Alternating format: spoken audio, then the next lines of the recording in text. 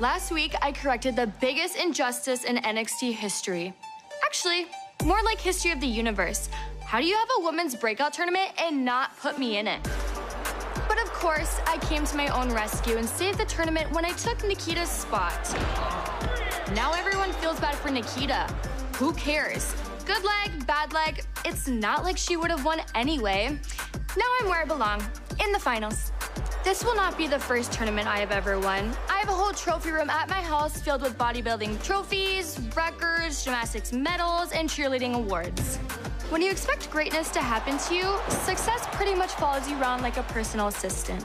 I also work harder than everyone else, by the way, but I don't expect you average people to comprehend that.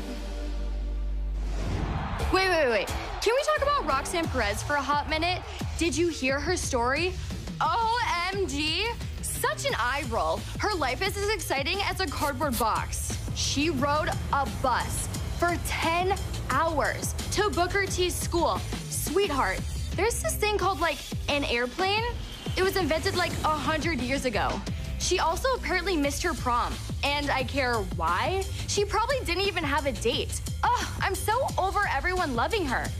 Next week, after I beat Roxanne in the finals, she can go cry on little Cora Jade's shoulder, and they can both watch me get handed that championship contract and then become the next NXT Women's Champion. Who will make history? Who will earn a women's championship opportunity of their choosing? It's the finals next week live here on NXT.